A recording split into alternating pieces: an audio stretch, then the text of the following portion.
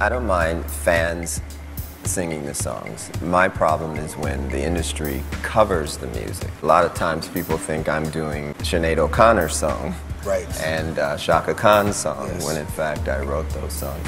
And it's okay when my friends ask to do them, but there's this thing called the compulsory license law, which allows artists through the record companies to take your music at will without your permission. And that doesn't exist in any other art form. Fun fact, critics say that during the 50s and 60s, white artists such as Pat Boone used this law to actually take the songs from black artists, Little Richard, Fats Domino, without giving proper credit to the original creators. Something to think about as you look at your contracts.